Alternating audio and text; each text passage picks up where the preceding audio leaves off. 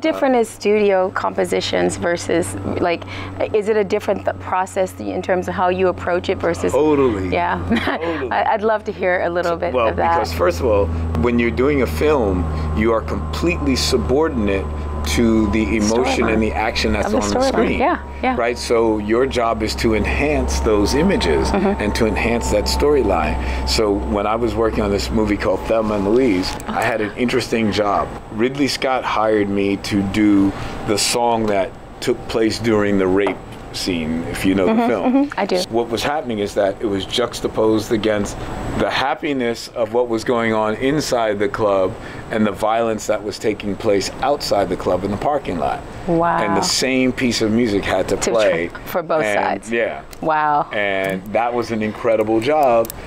We did something really interesting and it wound up working, and Ridley was awesomely cool and understood my vision and how we made it work. And you know, movies are real collaborations, and that's what I feel most comfortable doing. My whole life has been about collaborations.